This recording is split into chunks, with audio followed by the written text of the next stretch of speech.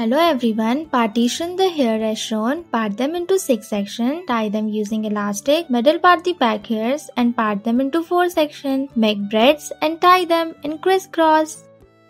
Middle part the hairs, part the front hairs into 4 sections and tie them using elastic, make braids of the back section. Now spin the braid around to make a bun, add hair clips.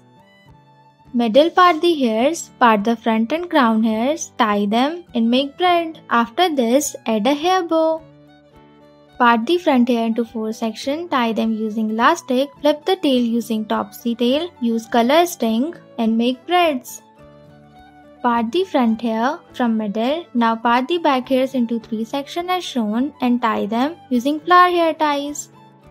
Take a strand of hair from front, divide it into 2 and make braids. Part the front side hair into 3 sections and tie them using elastic. Tie ends of both the side at the back.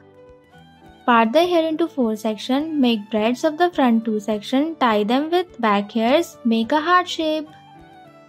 Middle part the hairs, part the front hair into 6 sections, make a braid, flip it up using topsy tail and tie it. Thank you.